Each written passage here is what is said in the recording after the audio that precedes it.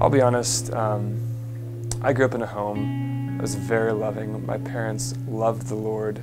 They shepherded me well into loving the Lord as well, and knowing who Jesus was, and explaining to me at a very early age what Christianity was, what my faith was about.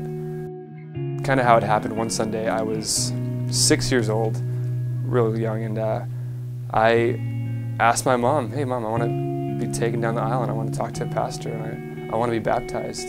He explained to me with the fabled felt board where on one side is God, and there's a canyon, and on the other side is me, and Christ comes down and he fills the gap, and I walk across to be with God. And that illustration, even at that early age of 6, it stuck with me. I understood what the gospel was on the whole, and it is by His grace and His grace alone that, as a 6-year-old child, it made sense. And so I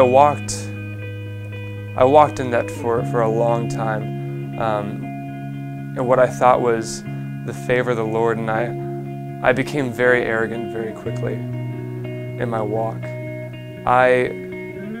I thought, because of what I was being told around me, that I was loved by God, and that I was very important to God, and that He cared so much about me, and that He sent His own Son to die for me, so of course I must be of utmost importance to Him. And I became very arrogant and very conceited in that knowledge.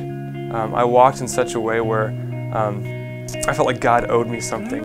If He put me on His team, I must be something worthwhile for Him, that I must be something great, that He would do such a thing. I put God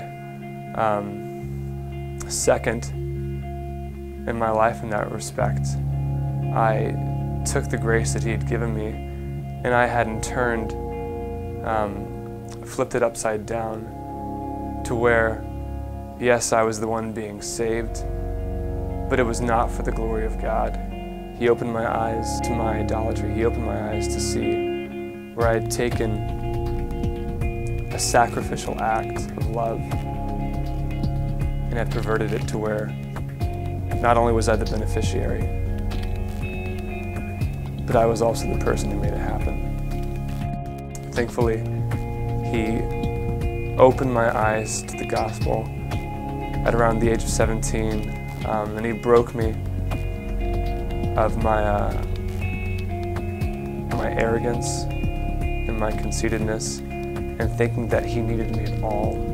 And in that understanding of what the gospel truly was, that Christ came and He saved me. And He saved me not for my own ends and not for my own gain, but for, in the end, to ultimately glorify the Father in all things.